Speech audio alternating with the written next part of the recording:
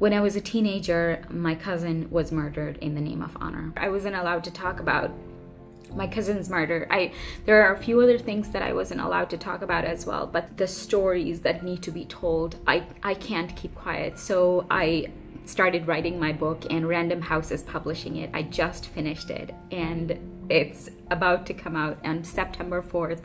This book is my everything. It's my memoir, it's my story, it's my truth, it's the hardships of the women in my country, it's the beauty of the culture of my country, it's the stories of hundreds and thousands of women. I'm calling it I Should Have Honor because I really believe that honor is not the inheritance of men.